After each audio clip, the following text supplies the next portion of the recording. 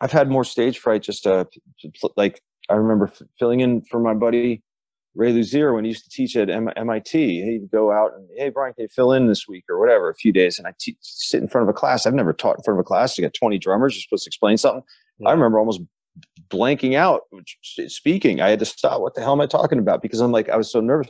But put me behind a drum set in a big venue or in front of a ton of people, rehearsed, ready to go. Are you kidding me? Like that's what I dreamed of since I was a kid. I don't, I'm not saying I'm not nervous because I'm so badass that I'm not nervous about. It's just, it should have some sort of confidence. If, behind drums, how many years have you been playing? You've rehearsed, you're in a band, they're paying you to be there, and you've got a job to do. This is not the time to second guess what you do with your life. You know what I mean?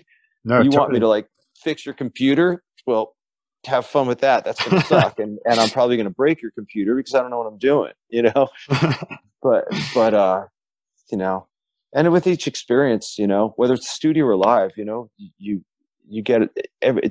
That's huge. You can have all these tools and all these years of practice, but there's nothing that changes those experiences of pressure. Each time you're in the studio, or you make somebody happy, or you do a good drum track, or you go play live and you did a good job, and the band's happy and you're not getting fired. It's like all that stuff just makes you better. It doesn't mean you technically it doesn't mean your paradiddles are going to get faster.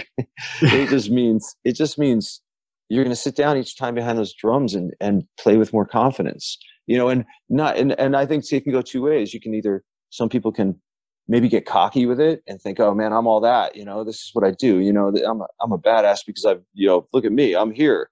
It's like, yeah, man, it's just like there's 1,000 other drummers that want your gig. And if you're a little too cocky and it shows, or you start overplaying because you think you're, everybody loves what you do so much that you're going to show them even more than you need to now. And you're going to change the vibe of the song and that could ruin it for you, So you have to just be smart. Like, hey man, it's experience, it makes you more confident, but you don't want the confidence to overcome it, to transfer into your ego too much.